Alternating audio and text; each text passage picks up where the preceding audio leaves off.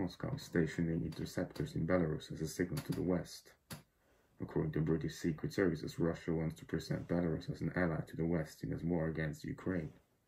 According to a report by the Ministry of Defense in London on Tuesday, Moscow is said to have stationed 2 MiG-31 interceptors in the large container protected by an earth wall on the airfield there. The ministry published a satellite image.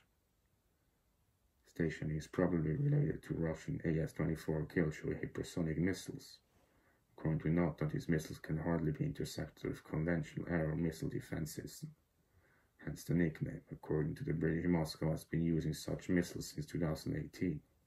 So far, however, none have been stationed in Belarus, in view of range of around 2,000 kilometers. This probably does not bring any strategic advantage in the Ukraine war, but rather is intended to send a signal to the West. What do you think?